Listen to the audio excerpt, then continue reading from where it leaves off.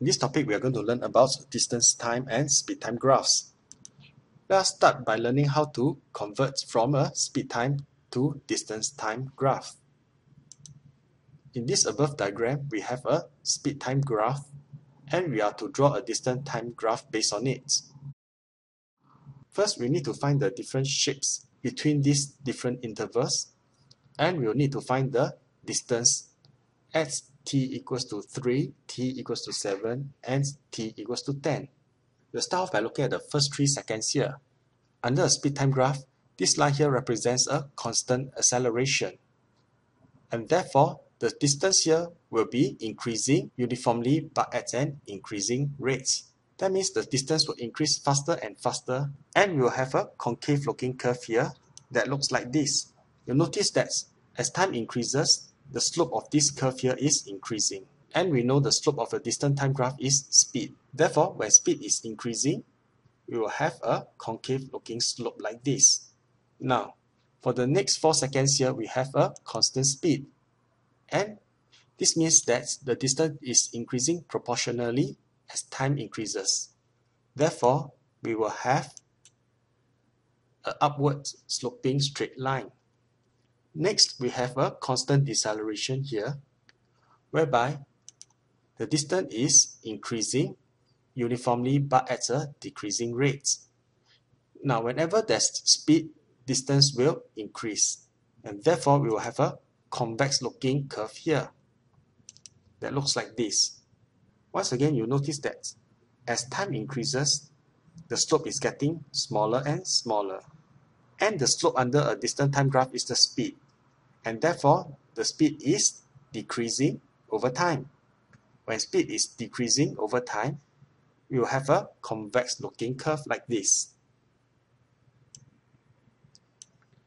Next, we will need to find the distances. We know that distance is the area under a speed time graph, and therefore we will need to find the respective areas. As t equals to 3 here, the area will be the area A, and we will have half times 3 times the perpendicular height, which is 10, to give us area A equals to 15.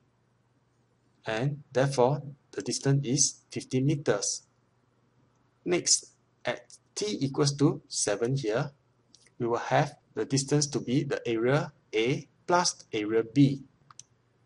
Since area A is 15, we need to plus area B, which is a rectangle, and we will have 4 times 10 plus 15 here.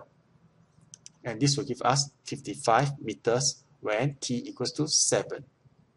For t equals to 10, we will need to find the area of this whole trapezium here. Or we can find the area of A plus B plus C. Since area of A plus B is 55, we will need to find the area of C, which is a triangle, half times 3 times the perpendicular height 10. Adding up all these 3 areas will give us 70. And therefore, at t equals to 10, the distance is 70 meters. Next, let us look at how to convert from a distance time graph to a speed time graph. In this example here, we have a distance time graph with an upward sloping line, followed by a horizontal line, and then followed by a concave line that's sloping upwards. And we are asked to draw a speed time graph based on the given distance time graph here. We are also given an additional information that the speed increases uniformly between t equals to 9 to t equals to 12. And as t equals to 12, the speed is 6 meters per second. Now, for the first 4 seconds under the distance time graph, we have a upward sloping straight line. This means that the object is traveling at constant speed. For constant speed, we know that it is a horizontal line. And let us find out what is this speed here. The formula given for speed is equals to distance divided by time, and we will have 10 divided by 4, which will give us 2.5 meters per second here. Next, we know that the object is stationary, as there is no change in distance. And therefore, if the object is stationary, the speed is 0. And we will have this vertical line followed by a horizontal line. Finally, let us look at the last 3 seconds here. We were told that the speed increases uniformly and that the speed is 6 meters per second at t equals to 12. And therefore, at t equals to 12, we will have 6 meters per second here. So how will the graph look like at the last 3 seconds for the speed time graph? Since the speed is increasing uniformly, therefore we have a upward sloping straight line. And the speed is 6 meters per second as given here. And that's all for this topic.